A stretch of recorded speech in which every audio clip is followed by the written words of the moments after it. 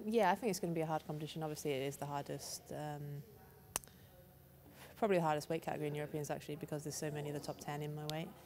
But I'm just going to take it like any other competition. Most of the girls I've beaten before, so I know that going in, I've just got to deliver the performance on the day. So it's just all about concentrating on my performance, really. Yeah, they're really important. They hold a lot of points, not as many as, say, Grand Slams and Masters and World Championships and competitions like that, but they do hold a lot of points.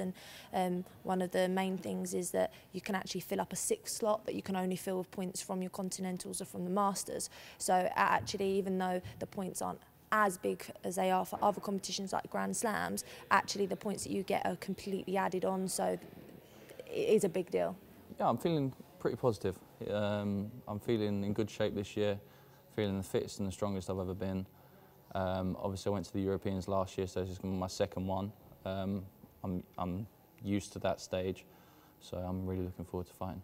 Yeah, it's always good to go to these sort of milestone events, like the big majors.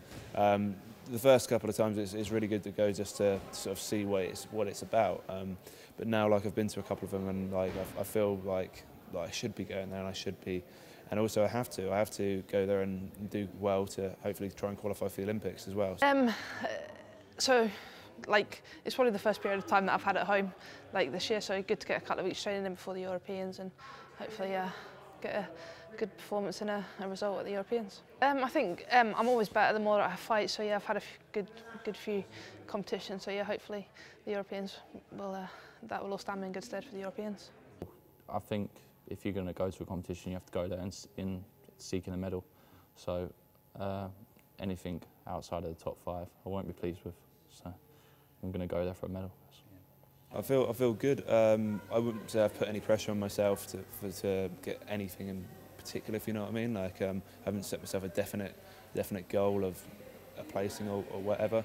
But I'm confident that I can compete at the level, and I have shown that I can beat some of the best people. So I'm like quietly confident that I can do well. So I think my consistency is good, and I'm getting slightly better results all the time. So I think I'm in a really good place going into Europeans, and hopefully this will be my year to get on that podium. Well, I've never had a European Championship medal, so to end up on the rostrum would be great. But obviously I am chasing Natalie in the points department a little bit, so the gold is what I'm going out there for.